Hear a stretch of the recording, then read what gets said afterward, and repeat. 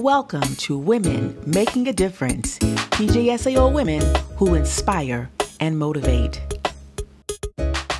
Ashley Ward, thank you so much for joining me today. No problem. I'm so excited. So, Ashley, you are one of our youngest attorneys in the office, but you're doing great work. And, so many times, our community members know who I am because I am the elected state's attorney, and so they hear from me a lot. But you know what? You have a significant role in this office, too, and you work really hard on their behalf every single day. So why don't you tell our viewers about your role in the office? So currently I am a district court prosecutor in the Special Victims Family Violence Unit.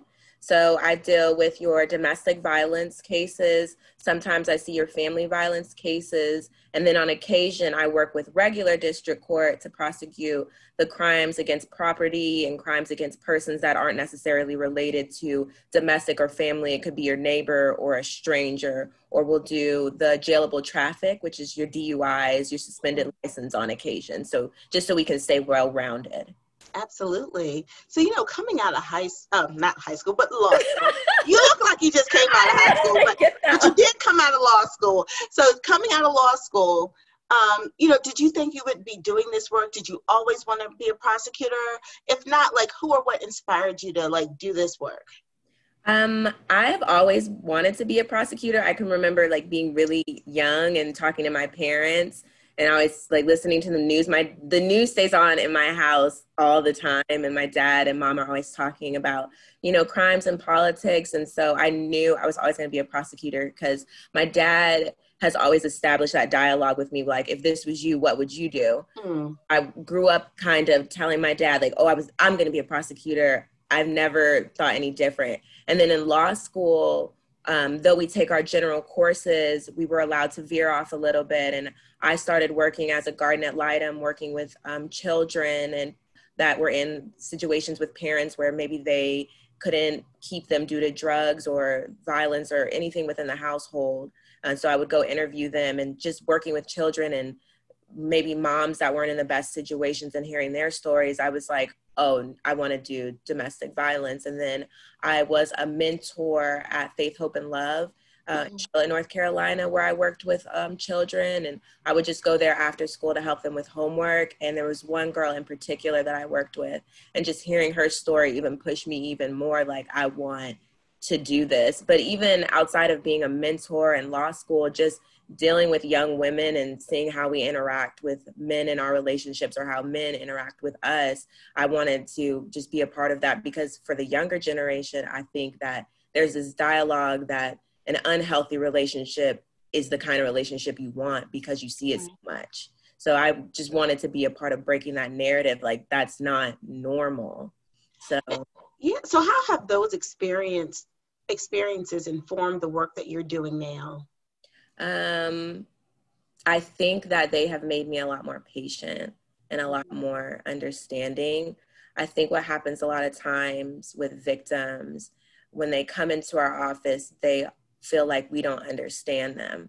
And they don't a lot of times want, you to be sympathetic with them. They want that understanding. They want to know that you relate to them. Right. So being around children that have been in a home of domestic violence, or friends that have necessarily been in domestic violence relationships, or even personally dealing with my own personal relationships in the past, I can relate to them, and it makes them a little bit more comfortable and a little bit more willing to talk to you, because they don't feel like they're talking to this judgmental person and they're just another case, another victim. And a lot of times they don't even see themselves as victims. So the moment you throw out that word, they're just like, stop, I'm not a victim. And I don't want you to call me a victim. So then you already get that tense relationship with them. So I really think it just helps me break that barrier with them immediately to make them comfortable. And we just, we can go back and forth and have a conversation, and it doesn't feel like an interview all the time. So I know, because, obviously I know the great work you're doing in our office, but I also know the challenges of dealing with people who are victims, who either don't want to admit that they're victims or feel scared to move forward with their cases. And so oftentimes these cases either end up not being able to be prosecuted because we don't have a cooperating victim witness, or for whatever reason we cannot move forward with those cases. How does that make you feel when we're unable to move forward for one reason or another? So disappointed. I feel like one of the hardships of this job, of being, not even of doing just prosecution as a whole, because certain parts of prosecution you may not take home. With domestic violence, I feel like it weighs on your spirit a lot of times, because you start developing relationships with the people that you deal with. Like, some of my victims I've known since I started. And so when we get to their cases, I'm really, really invested, like very, very invested. Or those victims that I haven't known for a short amount of time, but I know something's going on and I want to help, but you just don't trust anybody. And so you don't show for court. And I've called family members to get in contact with victims, like, please have them in court. Like, I have their back. I'm here. Like, I believe them. And so when they still don't show, I'm just like, I always say a prayer, because I don't know why you didn't show. I don't know that if, you're okay and you didn't get justice this way, but at least hopefully, I don't know what they believe in, but for me, I just ask God to protect you, because I couldn't do that. So it's so difficult, and I try not to let it weigh on, when I try to leave work at work, but working in this unit with this kind of topic, is just really hard not to take it home all the time. And I've had victims afterwards text me and say, I'm sorry, I didn't show, I just couldn't do it. And, Right. I understand. I always tell them I do understand. And if they, need anything, they can always call 911. You have the commissioners. And, as long as I'm in the office, I hope I don't see you again for any other reason. But if I do, know I'm here, you have my cell phone number and you can always reach out. Actually, that's so important, because oftentimes, as we know, it takes victims 7 times to actually leave their abuser. So, you may be, the 3rd or 4th act of abuse. You may be catching them on that. And so it can be frustrating, but we know that, our worst day is not worse than theirs. Right. And I think that's something that we carry with us as prosecutors, whether it's dealing with, sex crimes or intimate partner violence, or if it's dealing with homicides or motor vehicle cases. Right. I mean, we understand that even though we're frustrated and we go through a lot, and it is a stressful, busy office, we know that the stress that we're dealing with nowhere compares oftentimes to the stress that our victims are dealing with. And so, so it is, I understand how taxing it is, especially in a unit like yours, especially because you care. Right. But that's what makes you an excellent prosecutor. That's what's going to continue to drive your career. It is that passion, because even though we try to leave things in the office, we are all human. Right. And I think people want to know that there's a human prosecuting their case. If you're a defendant, you certainly want a human being with compassion, but also for our victims, I think they also want to know that we identify with them and that we're standing up for them, and we are their voice oftentimes in the courtroom. And sometimes we can actually move forward if we have enough evidence, even without the victim. That doesn't always happen. We don't always have that opportunity, but sometimes we do. And it is our job to pursue justice, and we do that. Right. So I know that there are other options if a victim does not want to move forward but still needs services. We do work with them on housing and other things. You want to talk about what else we provide? So we work a lot with the Family Justice Center, and for victims, usually my conversations with them are pretty much the same when I initially meet them. I introduce myself, I tell them why I'm calling, and then once they get comfortable and I kind of gauge where they're at. Sometimes if I get a victim who's like, I don't want to go forward, he didn't do anything, I'll tell them, okay, well, is there anything that you need? Because we can get counseling, or, we can get you housing. Do we need to get you moved? I had a victim come in the other day and she needed immediate removal from her home. because her abuser found out her location. And I contacted somebody from the Family Justice Center immediately. I had a victim witness coordinator come over immediately. They sat with her until we could figure out how to get her, moved from that situation.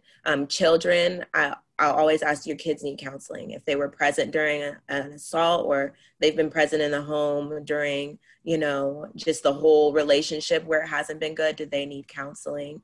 We have a pamphlet if you come into our office for the Family Justice Center. I always tell them, when they come see me, go immediately over there and talk to Ms. Smith, because she can get you whatever you need. I think maybe a few months ago last year, we had a case, I specifically handled a case with, due to the assault, they had both been kicked out of their apartment complex. This woman had lost her job and everything. And maybe around Christmas time, I got a random call and I picked it up, and it was her. And I had sent her over to the Family Justice Center, and she ended up not only finding a new home, we were able to get her a job. She was able to, they did a thing for Christmas where they had gifts over at the Family Justice Center. She was able to have gifts for her children and stuff like that. And I think for her, it wasn't, her case got dismissed, but it was more than that. It wasn't about him being prosecuted. For her, it was, I was in such a bad situation at my lowest point, and you guys helped me get back to normal. And she was like, I'm just grateful for that. And so she was able to get out of that relationship. So our family, I send them legit, once you see me, I'm going to send you right over there. I'm like, our conversation is done. I got all my notes. I need you to go over there. I've already called them. They're the purple sidewalk. Just walk straight in and somebody will help you. Oh, that's awesome. That's awesome. Ashley, you really are changing and saving lives in the work that you do. So that has to feel really good for you. So it balances those tough days, right? Yeah. When you have these successes. Tell us about one of your most challenging cases. Oh man, my most challenging case wasn't even a domestic violence case. It was my first criminal docket that I had first chaired, and I had a senior attorney sitting with me. And the case was a trespass case, and the officer and the senior attorney were talking about how I should handle the case. And I ran into this issue of him being homeless, having mental health issues. And it bothered me. It bothered me. So it still bothers me to this day. He ended up taking a plea. We had to talk to the judge about the plea, because I was telling her I didn't feel comfortable pleading him because I knew he was homeless and I knew he had mental health issues. And so she was like trying to walk me through what a good plea looks like. And I'm very thankful for a lot of our judges, because they're like teachers. This is why we do what we do. You got to get him help. And if he doesn't want to do it voluntarily, we just might have to force him to get help, and it will make him better. And I was addressing my concerns about him violating, and I was telling him I know he's going to violate probation, and I don't ever want anybody to feel like I set them up to fail, because that's not what I do. And so he accepted the plea, we worked something out where he was going to get treatment. And we get through the plea, and I don't think most people know we have to read the statement of charges. If this matter had proceeded to trial, what we would have proven. And I just remember I almost wanted to cry, because the statement of charges were so bad, because they were talking about, how dirty his clothes were, and like maybe his smell. And I was just in court, like, just get through it, Ashley, just get through it. And I ended up getting through it, and I had my head down. Like, I was looking down the rest of the time, and the defendant, he ended up getting the last word. And he was like, I'm pleading guilty because I'm guilty. But he was like, Your Honor, I don't have anywhere to go. My family doesn't want anything to do with me because I'm homeless. My uncle lets me pick my mail up at his house. And,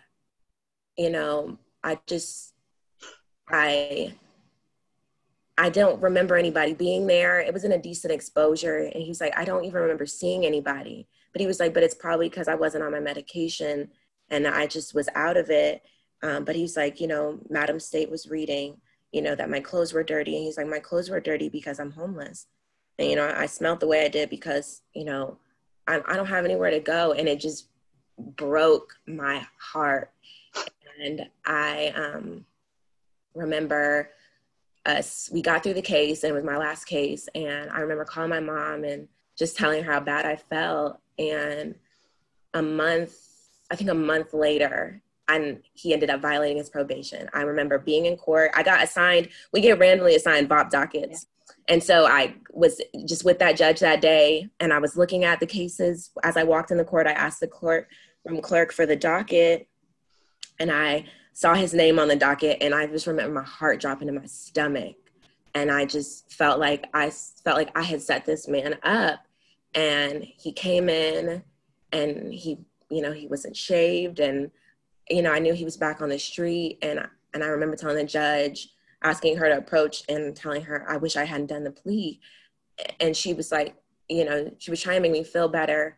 And she was like, well, now we're going to have him admitted into treatment. And she's like, sir, I'm not going to give you any backup jail time. We're going to have you admitted into treatment. And he was thankful for that, but it still like haunts me.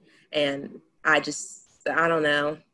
Well, actually, let me make you feel a little bit better because, no, seriously, because it is stories like that one that has driven, me to want to create a homeless diversion program.